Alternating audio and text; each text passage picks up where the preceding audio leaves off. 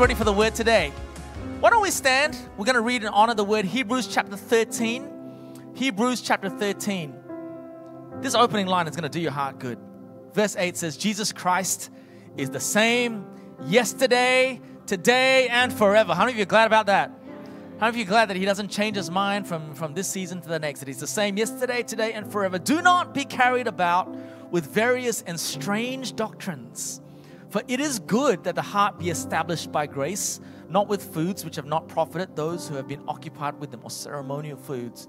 We have an altar from which those who serve the tabernacle have no right to eat. For the bodies of those animals whose blood is brought into the sanctuary by the high priest for sin are burned outside the camp. I'm going to explain all of this in just a moment. Verse 12 of Hebrews 13. Therefore, Jesus also, that He might sanctify the people with His own blood, suffered outside the gate. Say, outside the gate. Therefore, let us go forth to Him outside the camp, bearing His reproach.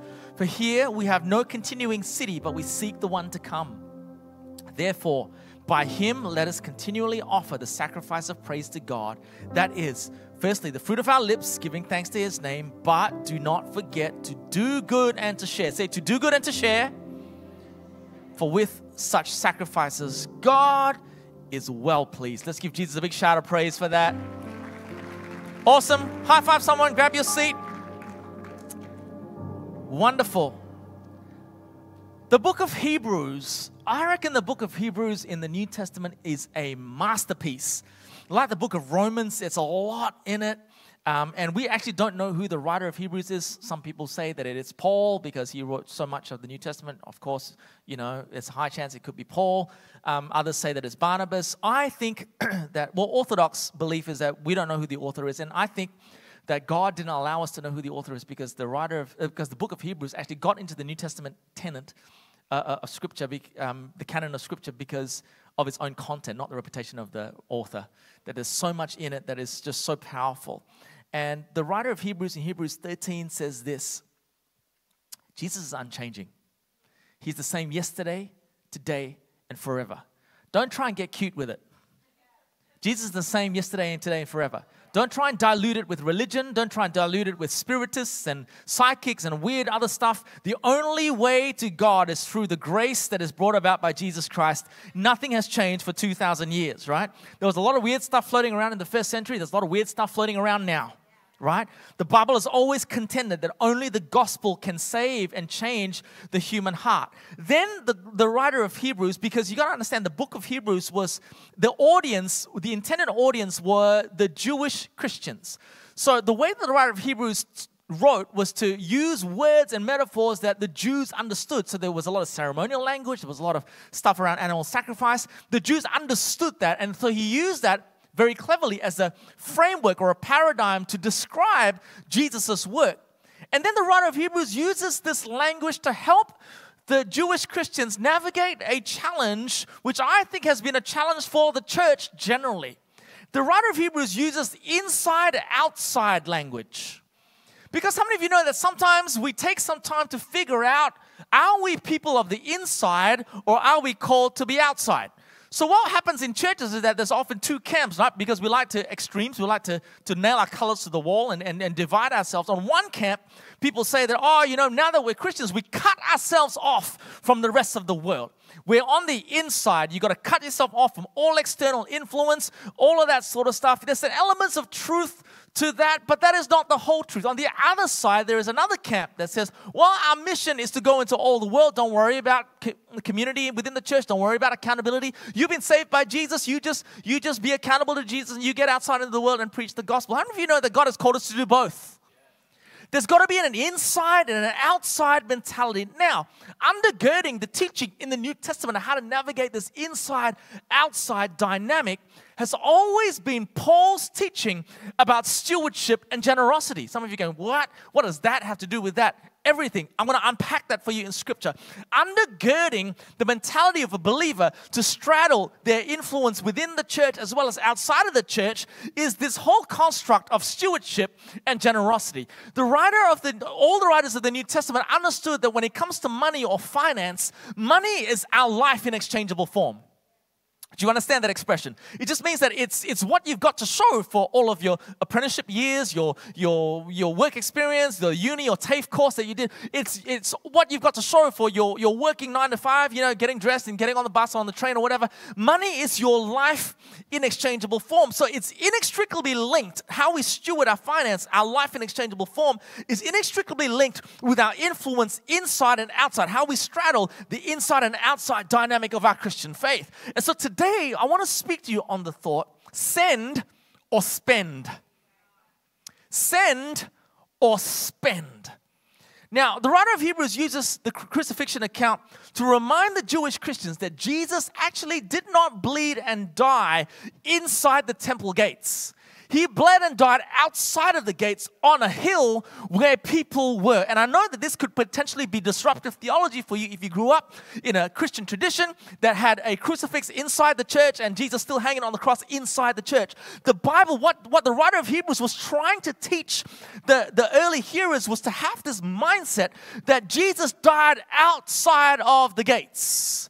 There is something about the heart of a believer that understands that, yes, community within the church is absolutely critical. It's how we stay grounded. It's how we stay discipled. However, our mission is always outside of the gates.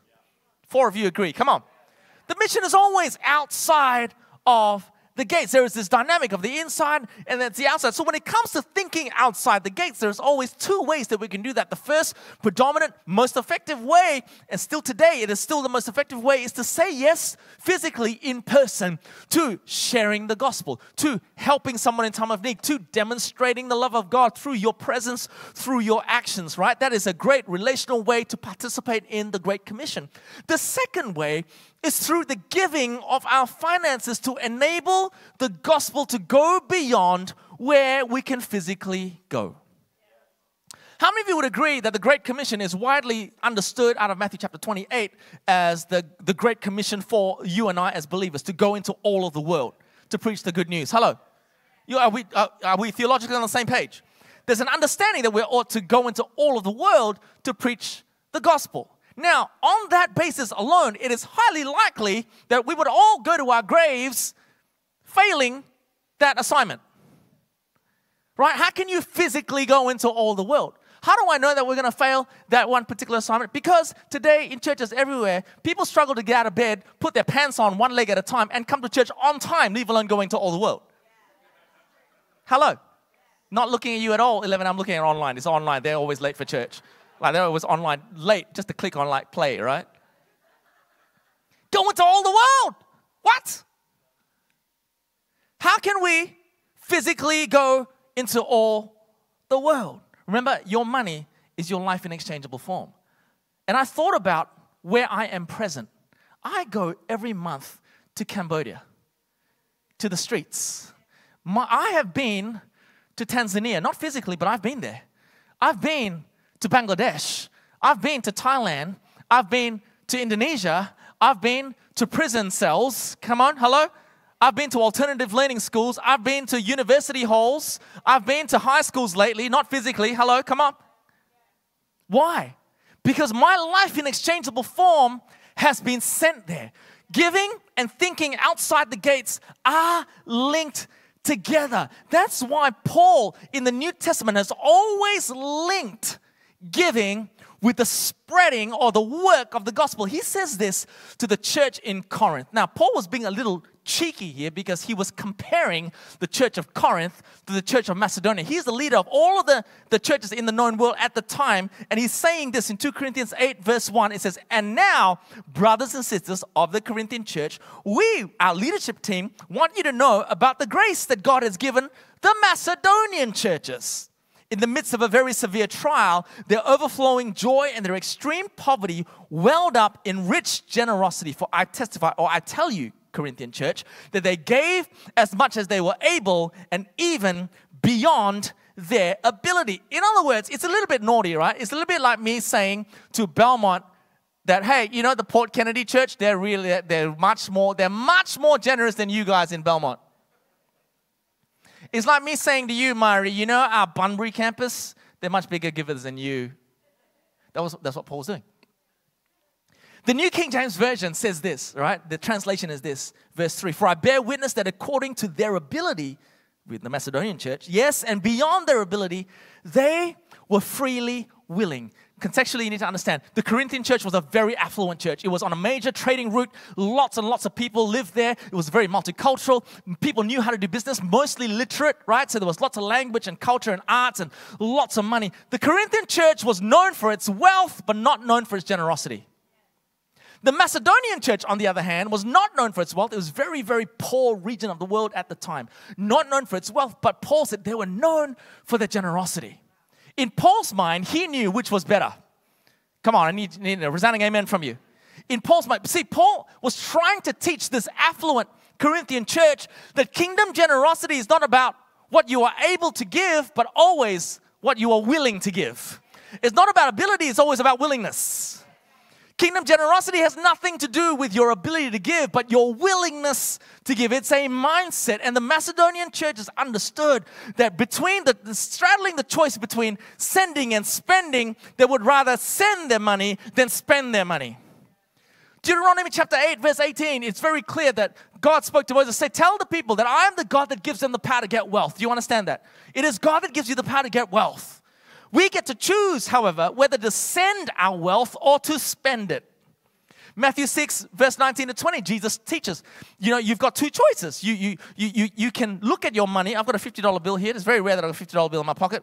I actually planned to do this. I had to get some $50 bill out of the bank to make sure that I had it today. It's been a while. And you're not having it, Chrissy. It's mine, all mine. Please, do not miraculously allow this $50 bill to disappear out of my wallet. Because they do. They just disappear out of my wallet. Like, when I open it, I thought I had a 50 in there. What happened? I took it.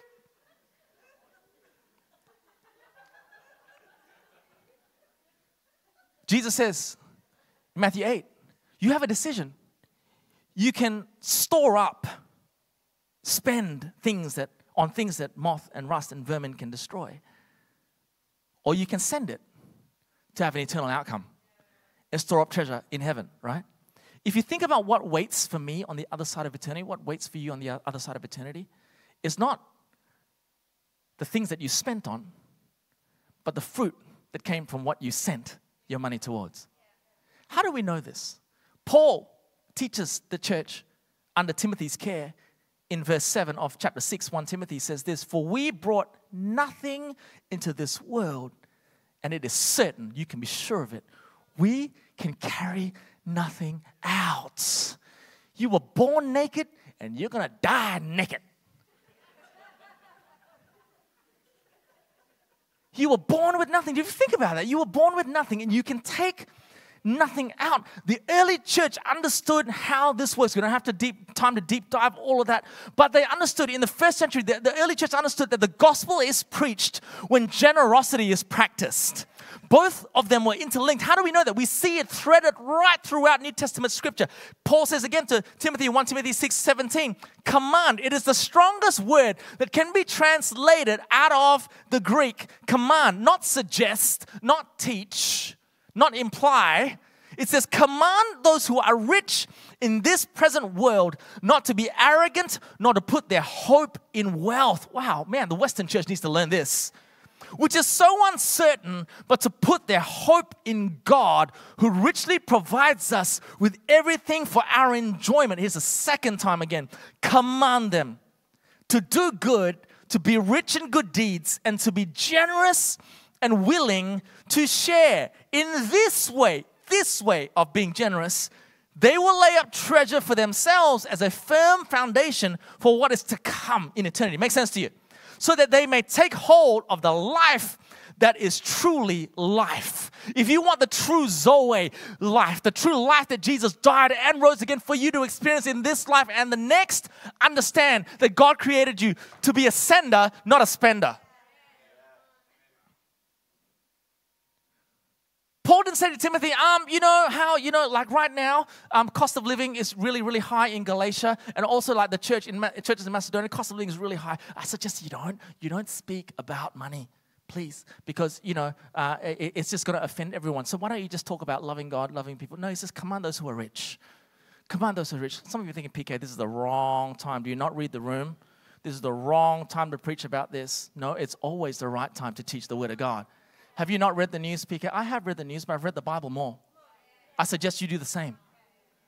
So many of us scroll through our news feed getting our gospel from the news feed when the Bible has been, come on, the Bible has been helping us to navigate what it's like to live in this life straddling the inside and the outside. Generosity has always been inextricably linked with the spread of the gospel, with the gospel being preached. Paul says to Timothy, command those who are rich in this world to be generous. I have no shame in preaching this sermon at all because Australians are some of the wealthiest, if not the wealthiest people on the planet. There are many different surveys and indices out there that rate wealth per capita. But here is, if you want to talk about the median Australian adult, Credit Suisse's global report said this: the median Australian adult finished 2021 with their net worth, this just came out in the middle of this year, with a net worth of $273,900 US, making them richer than the comparable resident of any other country. So I want to remind you today a bit of healthy perspective. Is that okay? A bit of healthy perspective. If you today had the luxury of being concerned about how the climate is changing and about all the various issues of equality and social justice and how we should all be recycling everything, all from the privacy of your under 2-year-old iPhone or Android device made from entirely non-sustainable materials, which you don't really want to talk about, with 4G or 5G internet on a living room couch made cheaply by the very people you have conflated outrage for in what you call heinous employment conditions, in a house with running water, electricity, and food in a fridge, then you're wealthy. If you had the luxury of all of that, you're wealthy. If your chronic complaint right now is that the price of petrol is too high, you clearly have 1 or 2 or 3 cars in your garage, you are wealthy. Come on, you guys not convinced. If you access public health care in the last 5 years, you showed up to ED, you had I don't know, pain in your gut or something like that, you had some operation, some procedure, something in the public health system where you had to pay either next to nothing or just a little bit of something, you are wealthy. Come on, are you out there? We are some of the wealthiest people in the world, regardless of whether you measure some indices. Some people say the Scandinavian countries have it over Australia. Some people say the Swiss have it more than Australians. Whatever it is, we're at least in the top 5 of the most wealthy people in the world. Then why is it that we lead the way in mental illness issues? If spending makes you happy, then why is it that we lead the way in skyrocketing depression rates? Maybe the enemy's lying to us this whole time. Maybe on the inside of you, God created you to be a sender, not a spender. Maybe the world has ingrained you and trapped you to thinking that the great way to happiness at this time of the year is to spend more, when all along the Bible's taught us to send more. Come on, I need somebody to shout amen this morning. There is something in the heart of God to remind us that He is the God that gives us the power to get wealth. And that is I think the Western church needs to awaken to how wealthy we are.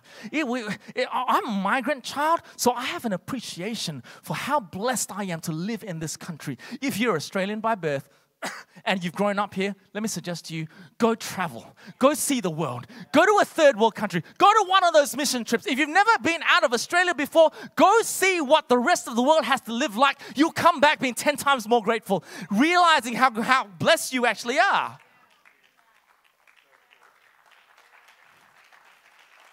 And that wealth, we get to choose whether we send it or we get to spend it. Paul was trying to disciple the Corinthian church. They were known for their wealth, but not their generosity. So he's trying to shape their thinking. In his second letter to them, he teaches more on generosity. He was really hammering these guys. He was trying to shape their thinking. This very progressive, modern, wealthy, affluent city of Corinth. And he uses the analogy of seed because it was an agricultural time in human history where everyone understood that seed was a very important kind of currency. But seed is money, essentially. It's a life in exchangeable form for people back then. And he says this in 2 Corinthians 9, verse 10. Now he who supplies seed to the sower, say seed to the sower, and bread for food, say bread for food, will also supply and increase your store of seed and will enlarge the harvest of your righteousness. You will be enriched in every way so that you can be generous, say generous, on every occasion. And through us, your generosity will result in thanksgiving to God. So here is Paul. He likens money to seed, right? Seed to seed. Whether you decide that this seed is to be sent or sowed into the ground for a future harvest, or seed turned into bread for eating right now, that decision is completely yours. It's completely your own. I think for so long, we've taught ourselves that the way to happiness is to turn seed into bread. And we wonder why we always feel like we never have enough. If you want to know what is the heart of God for you, look at what God chooses to bless and increase. Put that verse up again, 2 Corinthians 9 verse 10. Put it up on the screen, please. What does Paul say God increases? Now he who supplies seed to the sower and bread for food will also supply and increase your store of bread? What does it say? Not a trick question. Your store of? If you want to know what God wants to increase in your life next year, it's not bread, but it's seed. Why? Because He knows. How many watches can you wear? How many kicks can you? You only got 2 feet. Some of us have 1, right? How many pairs of shoes can you wear? I can only wear 1 pair of pants at a time. Come on, are you out there? I can only look at 1 screen at a time. I only have 2 eyes, right? How much bread? And we spend our time asking God, pray, God, give us more bread. When all along God's saying, well, dude, I want to give you more seed. We have a decision on whether our seed gets turned to seed for sowing, sending, or seed for spending, making bread, right? The reason why Paul was teaching this is because he was trying to shape the Corinthian church into this understanding. This radically transformed my life and the way that, you got to understand, I studied about money. I have 2 degrees in this stuff. I know how these things work in the world, but I also have studied the Bible. And I tell you what, the Bible trumps the world every single time. And this is what Paul was trying to shape in the heart of the Corinthian church. He's really saying to them, when you send your money, you tell your money what to do. But when you spend your money tells you what to do. You following this? Let me give you an example. Next weekend, for our Reach offering, we get to say to the $50, $100, $1,000, $5,000, $10,000, whatever God has placed in your heart to give, you get to say to it, you, money, I'm commanding you to go to Tanzania. I'm commanding you to go to Bangladesh. I'm commanding you to go to Congo. I'm commanding you to go into the prisons in Cambodia. I'm commanding you, come on, to go to the high schools. I'm commanding you. I am commanding you. I get to tell my money what to do. But when I choose to spend it, money tells me what to do. Use me, show me off, insure me, keep me, polish me, maintain me. Hello? How many of you bought something really, really valuable recently? Like really, really valuable. And then it kept you up at night figuring out how you can hide it, secure it. And then you bought all of the ancillary things that come along with it to keep it safe, like a safe. And you forgot the combination, you stressed out. Right? The next day you're on the phone adjusting your insurance policy, talking to a machine, gladly. Why? Because whenever you spend your money tells you what to do. Obsess on me, think about me, read reviews on me. Oh man, I'm talking to a church now. Hello, come on, you guys are getting so quiet at 11 a.m. Online's going crazy right now in their bathrobe. Just go, yeah, preacher PK.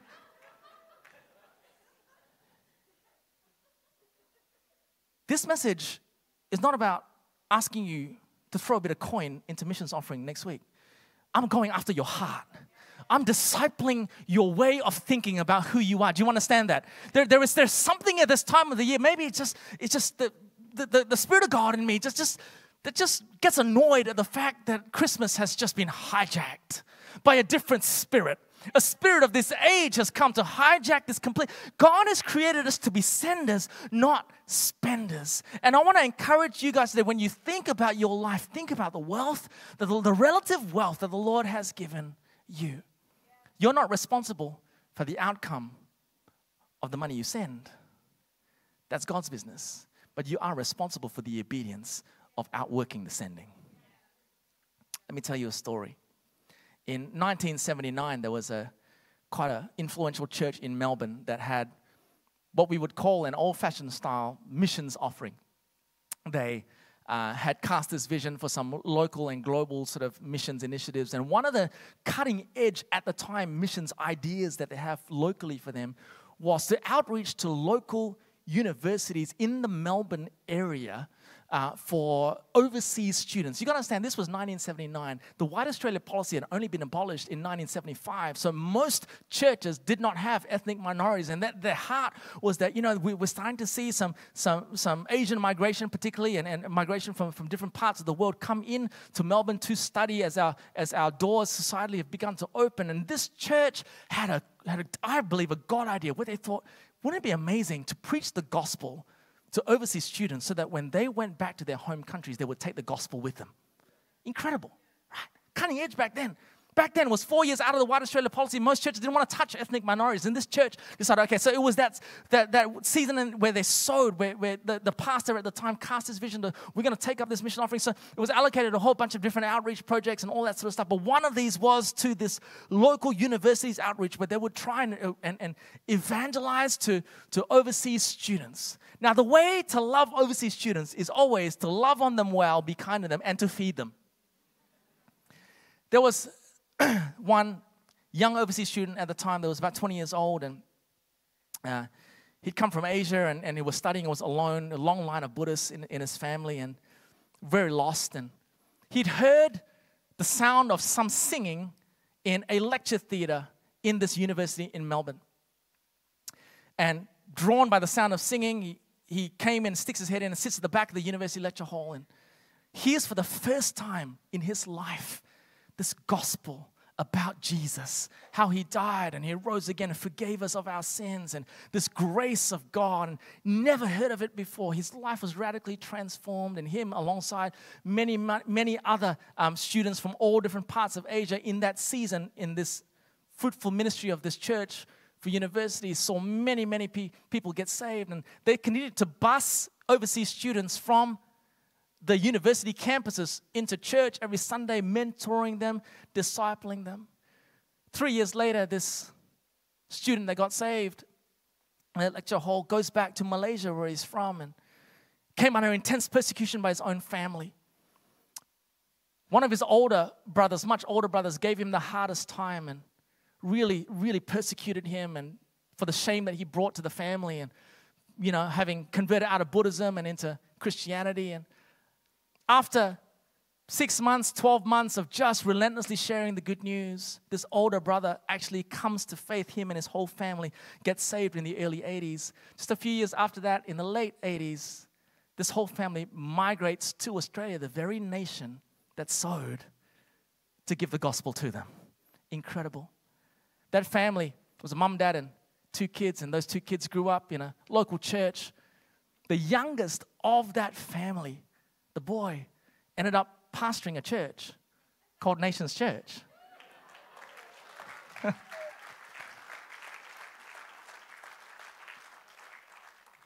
As I reflected back on our family's Christian journey, we don't have a Christian heritage, but I'm not too proud to say that I am the product of someone else's missional work. Sometimes we think that people just get saved on their own. They can just be left on their own. We don't need to give, we don't need to help, we don't need to bring. But I can tell you now, if you actually think about your Christian heritage, somebody somewhere along the line decided, I'm going to sow, I'm going to give, I'm going to bring, I'm going to send rather than spend. I'm so grateful. Now, it's been many iterations of pastors since that first pastor cast that vision in Melbourne. It's 4.5 decades later. Many of the people that gave in that church are now going to be with Jesus, I'm sure. But I stand here, you are here today as a fruit. Multiple iterations and additions in the future, obviously. But I'm so glad that they sent rather than spent. Here's the clincher. Just 2 weeks ago, I accepted an invite to stand on the stage of that church where the pastor many pastors ago stood on that same stage, cast a vision. They don't know this story. I think I should tell them. Do you reckon? They invited me because I'm the pastor of Nations Church, not because I actually have this story, but I'm actually thinking, I should tell this, share this with them, right? There's so many generations later. I don't have a time machine, but some days I imagine myself going back into the time machine, Back to the Future style. Dark! Marty McFly. All right. Let's not get sidetracked. I wish I could go back there in time and say to the pastor, what you're doing there, thank you so much for sending rather than spending. I'm Ken Lee from 2022. Don't let that freak you out. But this is what this has done for my life. I wish I could do that. But we can't. What we can do now is determine that we're going to be senders, not spenders. That's all we can do, is determine that in this day, in this hour, that we are sending rather than spending. Next week, we're going to be taking up our Reach offering as we do this time every year. So close to Christmas, everybody always says, PK, you are crazy. It's like financial suicide. Like you'll never take anything up. People don't want to give. I just want to disciple you to be senders, not spenders. I want to preach the word and leave it to you to decide who you want to be. But the same weekend last year, we gave $230,184.54. How awesome is that? So good. I thank God for that 54 cents, whoever gave that. See, the Lord is testing me. I like round numbers. It must have been one of our kids, actually, in the envelope from a parent that had a few 2-3 cent coins left in their drawer. It was a mad rush on that day. Quick! It's Reach Offering Day. We forgot. That's how we'd roll. But directly through local initiatives, almost 4,600 people got to hear the gospel. 4,600 through local initiatives across all our different campuses, through global outreach, directly reached 2,275. There are many more indirectly, their families too. 6,873 people were reached with the gospel. We don't know on this side of eternity what eternal impact the money we send is going to do.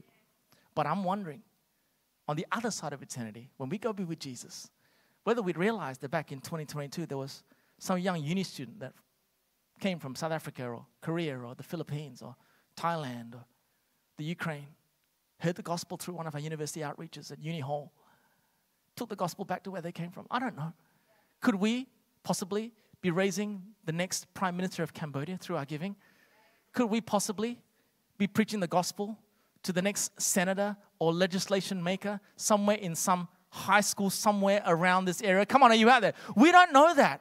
What we do know is that God would rather us send than spend. I need a resounding amen from somebody. Last year, we took up 230,000. I reckon this year, come on, Myri, online, I reckon we could take up 300,000. The borders have opened again. There's much work to do. We're going to be planting a campus in Ireland. I want to see that most unreached English-speaking country in the world be reached for the gospel. Come on. Next Sunday, we do this again. This is not your tithes and offerings. That's for the house. We do that. Be faithful to do that. This is not building our future. That's for your legacy. The Reach offering is for the harvest. The Reach offering is for the harvest. I want to read you Hebrews chapter 13 again out of the Message Bible. Musos, you can join me. It says this out of verse 13. Eugene Peterson writes it like this. I love it. He says, let's go outside where Jesus is, where the action is. Not trying to be privileged insiders, but taking our share in the abuse of Jesus. This insider world is not our home. Wow, that's a good reminder, isn't it? We have our eyes peeled for the city about to come. Let's take our place outside with Jesus, no longer pouring out the sacrificial blood of animals, but pouring out sacrificial praises from our lips to God in Jesus' name. Verse 18, make sure you don't take things for granted and go slack in working for the common good. Share what you have with others. God takes particular pleasure in acts of worship, a different kind of sacrifice that take place in kitchen and workplace and on the streets. I don't know about you, I love the fact that we've got we've got a phenomenal facility. But it's not just for us. I love the fact as a migrant child, I can say that we live in some of the most affluent conditions, standards of living globally. in the world, in human history. We've never been this rich. Never been this rich. Yet the world tells us that there's not enough. You haven't got enough. You need more. More is going to make you happy. My heart for us is today that we awaken to the fact that we've all been called to be senders, not spenders. Is that helpful to you?